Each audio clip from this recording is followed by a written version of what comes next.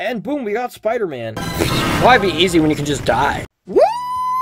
Woo! I'm Chewy Mew, and welcome to my channel, but more specifically, welcome to a Chewy Mew review on the ToyBiz Spider-Man Classics Kraven the Hunter, with all of his accessories that are technically not his. So I recently got the ToyBiz Sinister 6 box set, brand new, and it came with Kraven's weapons. And based on research that I've done, both versions of Kraven come with the same weapons. They both come with this kind of bolus gun-looking thing. I think that's what it's called. And then they come with this knife, and then that other knife.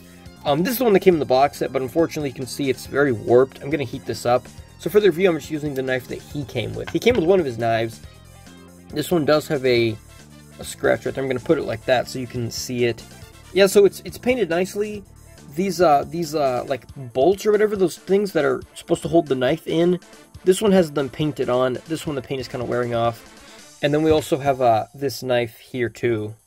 Yeah, so it has that this mark on both sides and those little blade-looking things on the side. I don't know anything about knives or weapons. I just know that it looks like a knife. And he can hold it. He does have finger articulation. The 4 fingers move together. And on this hand, his wrist is a bit loose because he's old, so it, you know, kind of makes sense. And you can get him to hold either knife in either hand. They do stay in, I'm shaking them, they do stay in fairly decently. Like if you're shaking this guy, or you throw him at something, they're probably going to fall out. This knife doesn't stay in as good. Oh, never mind, it does. Never mind, okay. But if you just put him on a shelf there, have him in a pose on a shelf, the weapons aren't going to fall out of his hand. Unfortunately, this gun is another story. Honestly, it would kind of help if it had something to, like, loop his fingers through a little. He can't hold the gun very good with that hand, but he can with this one. Unfortunately, the wrist is kind of loose, so you're not really going to be able to, like, you couldn't play with this thing with this. He would just fall out. That happened with my Kraven, where I had to just, he'd be holding the weapon, and I would pretend that he's holding it like this, because in reality, he can't really hold it that good. It's not very good. He like, if the fingers are just pre-posed, that would work way better. And it's painted silver because it doesn't look like marbly or anything. These missiles, I think, are just made black and they're painted silver. We could actually take these out. You could see they're just like solid black plastic, but it has a gimmick, so you're not going to see it. And then it has that slit on the bottom, which slides across these like that. And it also has a rope. It's a pretty good length rope compared to like a figure. It's taller. It's taller than Kraven. And then you flick this missile, the sight, or whatever that thing is called, is painted painted red. On this side, painted as well. This part, originally I thought you press this down to make the gimmick shoot, but you actually flip this lever right here. The wood is painted pretty nicely, I would say. There's the sculpt on it. It's painted pretty good. There are some parts where the paint does look kind of globby, but honestly, that's not very noticeable. If it was, like, on a very obvious spot, that'd be bad. But, like, on the bottom of the gun, like, who cares? You're not really going to see that. So, here we go. Ready? And boom, we got Spider-Man. And also, I didn't show here, but that slit on the back allows you to put the weapon on. I think you can put both weapons there. His head is completely different color than his torso. And that's because his arms and legs, they're sculpted in this, like, his skin color plastic. And then the face is sculpted in black. This one, unfortunately, his neck is kind of damaged on it, which it does kind of help with articulation, is that this head is cast in, or it's made in black plastic. So then ToyBiz had to paint the face a lot in order to make it not, you know, be black plastic anymore so it matches his skin color.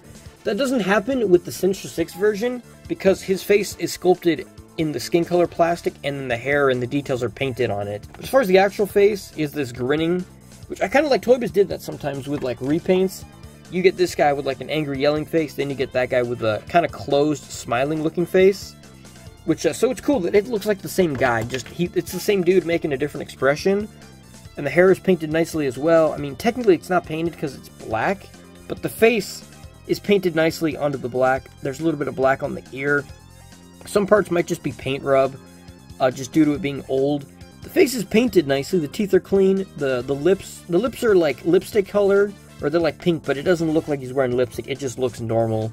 The goatee is painted cleanly, his mustache as well.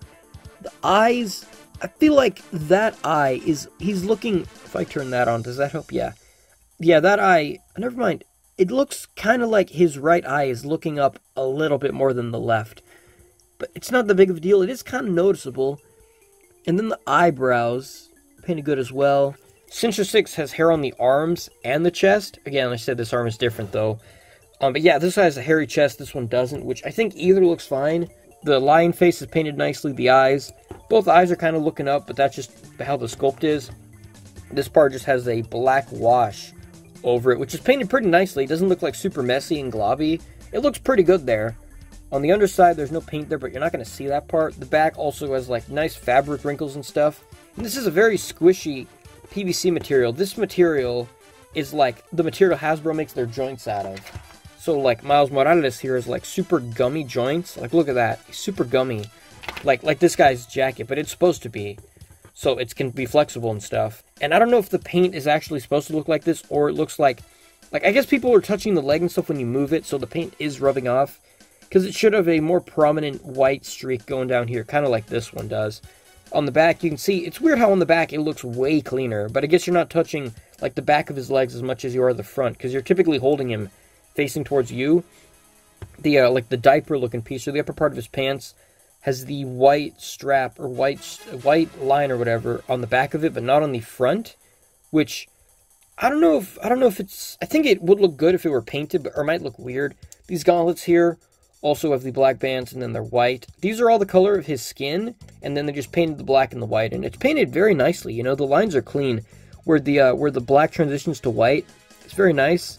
There's like a little bit of paint blemish there, and like a little bit of scratching there, but overall it's painted nicely. Another thing the body has, if you look at his chest and his arms, he's matte plastic. He's not like super glossy and shiny, like, that's not really the best example. Like Doc Ock here, how you can see he's like super glossy and shiny, the light bounces on him. But if you look at his chest and his arms, there's light, but it's not like super prominent light. And that looks cool. This is a different color, which is kind of weird. On the bottom of his feet, it says 2002 Marvel Entertainment, ToyBiz Worldwide 2002. This one says Made in China. And it does have peg holes, which you can't put them on the Cincha 6 display base. You can't put them on a base. This is Spider-Man's base from the box set. But his feet haven't been put on bases in years, probably, so the pegs are really tight. But yeah, you could, if you force them on, you could put them on a base. I would say, honestly, one articulation issue. The head does, I mean, this one, the neck is broken, so he has a lot of range. But originally, his head can, like, move, like that's it. That, and then, like, rotates. But you couldn't look up or down much. You could look down, but looking up was like, that's it. That's all you got. So, like, not a ton of range there. He has bicep swivel. The arms go out all the way to the side, or as much as the vest allows. Unfortunately, the arms, that's as far forward as you can get his arms to go. His neck is, like, super loose now. I'm going to have to, like, fix that. That's as far up as his arms go. And they go back farther. It does pull the jacket, which is nice. So you can get his arm going back. Like I said, yeah, going forward, that's as good as you're going to do. Can't really put his arms up. He has double-jointed elbows, which have good range. His rotation here in the wrist. He doesn't have a hinge in the wrist, but if we're being honest, like, if he had a hinge in the wrist, that's not going to be that useful.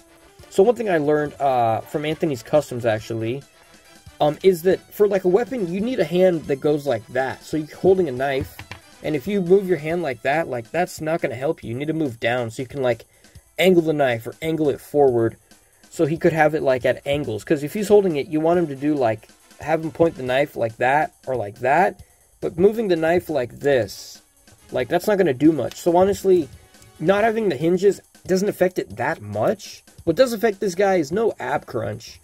Like, the torso sculpting is nice, and they could have like put a diaphragm right where his muscles are, because it could even look kind of ugly, and that would be okay because the jacket covers it. So they could have given him at least a diaphragm that at least has, like, a little wiggle or something, you know? Unfortunately, no torso articulation, which kind of sucks. He does a waist swivel, which, you know, works good. He can do the full-on splits. He can go a little past the splits, which is nice. The legs go back, not really at all. They go forward all the way, which is pretty nice. He has a thigh swivel there, and they don't look like balls. So if ToyBiz figures with ball joints or visible balls bugs you, then this guy doesn't have it. And the hips don't stick out too much. This kind of makes it look kind of normal. But he's double-jointed knee, which has, like, perfect range. The ankle goes forward almost all the, pretty much all the way, and goes back almost all the way. He does have an ankle pivot, which is, like, super not very good. But using the ankle pivot, you can get his legs spread that far with them. But, you know, ToyBiz figures, even without an ankle pivot, the feet are, like, sculpted well enough that you can get him to spread his legs that much. His feet aren't flat on the ground, but he can still, you can do a wide stance and he doesn't fall over. And then he has a toe joint, which is really good range going forward, which is nice. And they're not, like, loose. They're, like, a little bit loose, but he's not going to, like, fall down or anything, I don't think. Maybe you can. Okay, you can. Never mind. And I'm going to do a shake test. Shake my desk here. Okay, I didn't even shake the desk. But yeah, he falls down if you stand him on his toes. But either way, that's all for this video. Let me know what you think about this figure, and I'll see you guys in the next review. You can't look up. Wow.